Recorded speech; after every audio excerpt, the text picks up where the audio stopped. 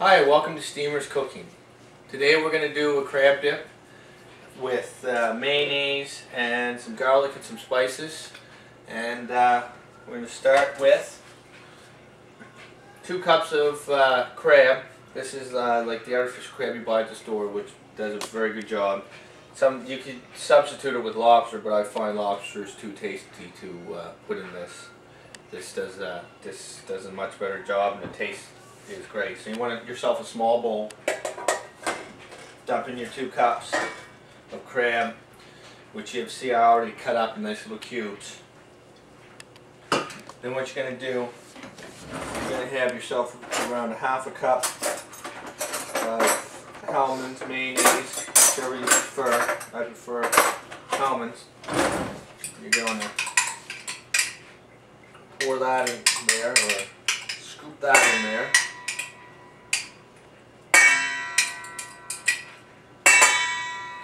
This is great for an appetizer for when you have friends over to impress people.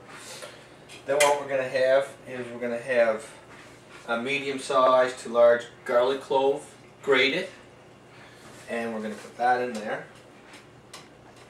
And if you don't like the smell of garlic on your fingers, rub them against a stainless steel sink and then rinse them off, and it is surprising that all the smell will be gone. Now we have the spices. We have 1 teaspoon of onion powder, an 1/8 teaspoon of cayenne pepper, an 1/8 teaspoon of celery salt, and an 1/8 teaspoon of seasoning salt. And I just got that all in here, and we're just going to sprinkle this all over like this. And this is your onion powder. Now we got that. We're just going to stand here and we're going to mix this up, squish it all around. Squish it a bit, that way it breaks your crab meat up a little bit.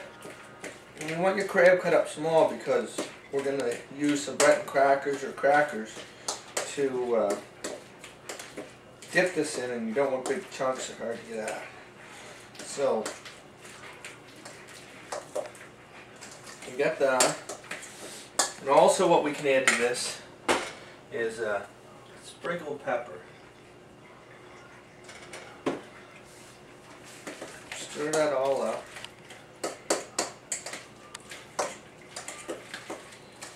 And then we take a bowl, scoop that in.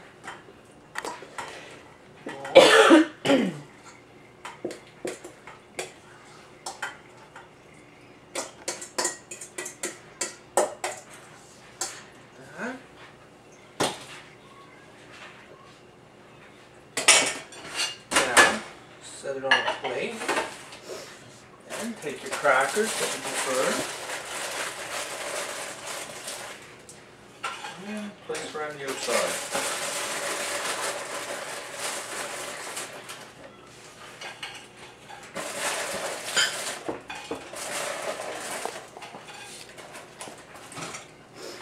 And there you have it, a nice little appetizer meal to serve.